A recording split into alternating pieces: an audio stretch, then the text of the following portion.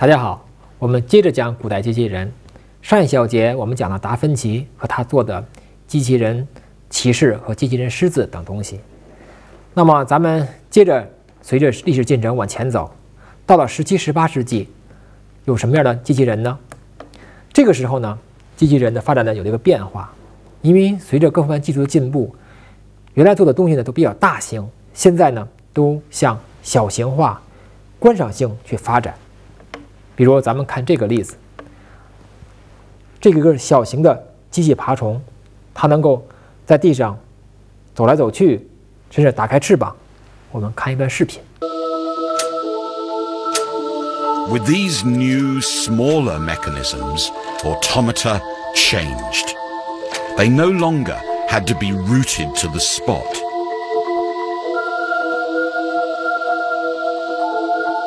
那么呢，还有人做了可以唱歌的小鸟，这个呢也是非常的小巧、精密，做的非常的紧凑。我们看这个视频。Thanks to the miniaturized components, automata could now simulate new kinds of movements and even make complex and naturalistic sounds.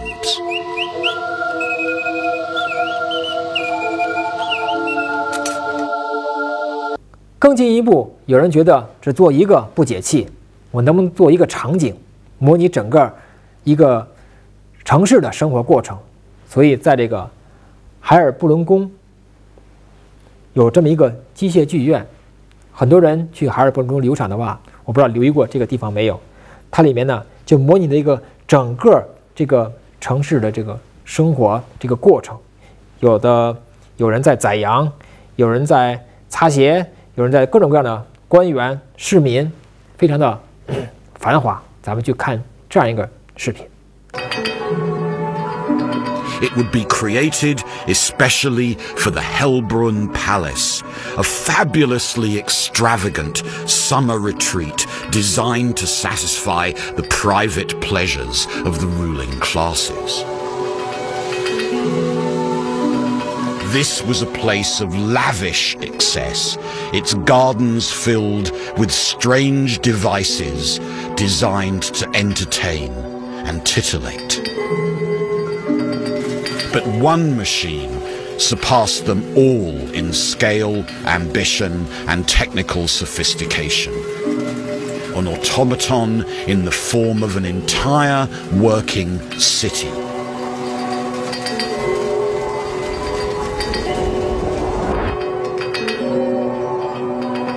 The automaton was commissioned in the 1740s by this man, Archbishop Jakob von Dietrichstein.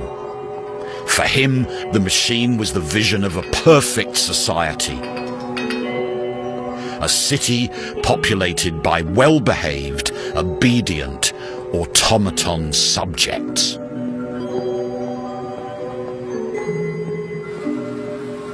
The magnificent mechanical theatre.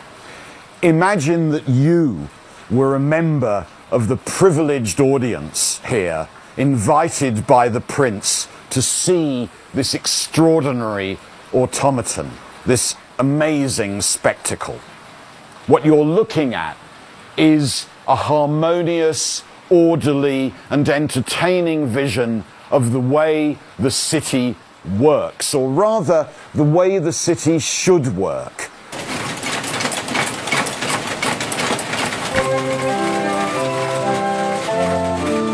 As the machine comes to life, almost 200 figurines begin to move.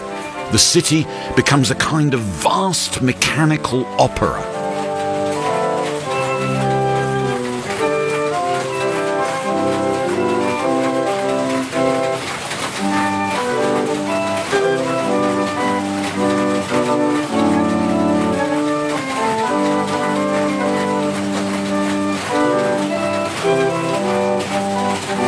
Beneath, water pressure turns a wheel that is connected via a series of gears to the entire machine. Here, this metalwork acts like a set of instructions, guiding each of the figures to perform their actions at different intervals.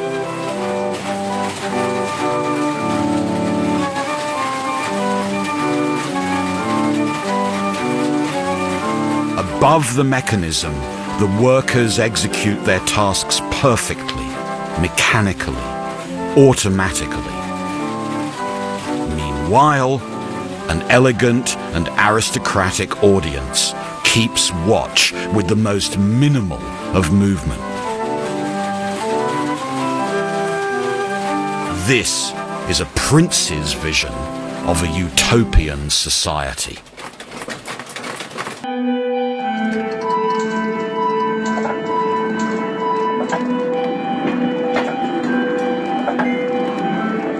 The Helbrun Mechanical Theatre perfectly encapsulates the contradiction at the heart of all 18th century automata.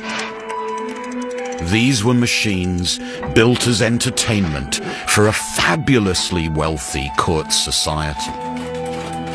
But their mechanical ingenuity, their artfully carved exteriors, their very soul came from poorly paid artisan workers. What's more, the creativity of those workers would revolutionize the automata so beloved by the aristocracy.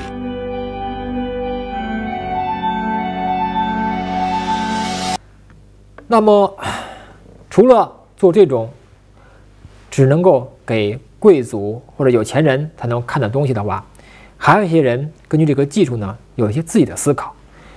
比如这个法国人沃康松，他做这些东西的同时呢，他想了想，逐渐想出这么一个观点：他认为这些机器和这个动物或者人类没有什么本质不同。我只要把这个动物和人类进行解剖，看看那些东西是怎么动的，我就可以用机械把这个事情重构出来。换句话说，我能够用机械制造出像人和动物一样的能够自动运行的这些行为和过程。他做的第一个比较著名的作品就叫一个长笛演奏者，一个少女，她拿着一个长笛可以演奏出可能有25首的乐曲，但是这个呢没有保存下来，我们可以看一个相关的视频。One man in particular began to pioneer the simulation of living things. His name was Jacques de Vaucanson, and he succeeded in building some of the most beautiful and complex clockwork beings of the era.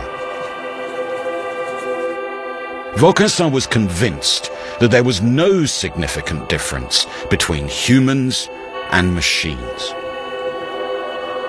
He spent his nights attending anatomy classes, studying in extreme and gory detail the way the body worked.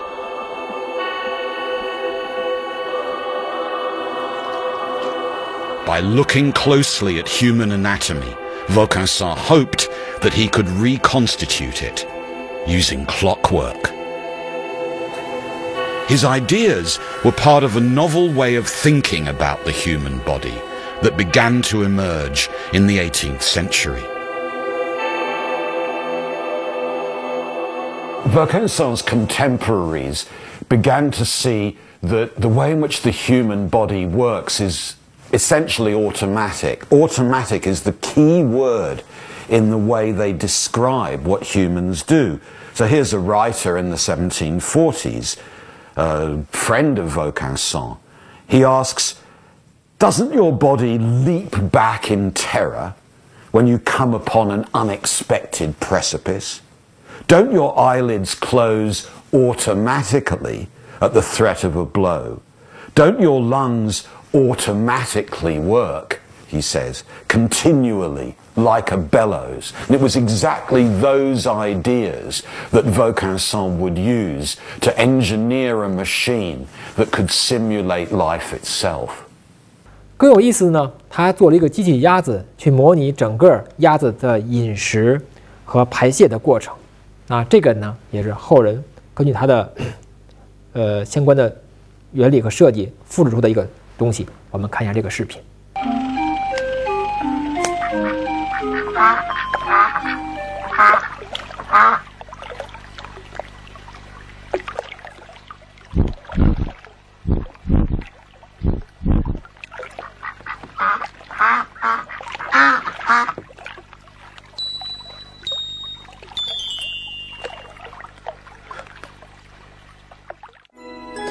那么以上这些呢，就是在达芬奇之后，随着各方面技术的进步，出现的一些自动玩偶和自动机器人。